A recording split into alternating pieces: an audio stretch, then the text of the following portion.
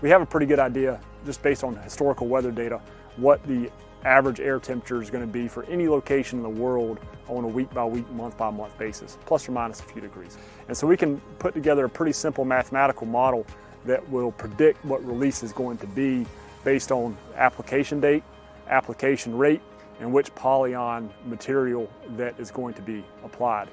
And so through a polygraph system, we can type all that information in, put it into the computer, calculate out and say, this is what specifically describe your week-to-week nitrogen release is going to be for any given location, any given application date, application rate, and POLYON product throughout the entire world.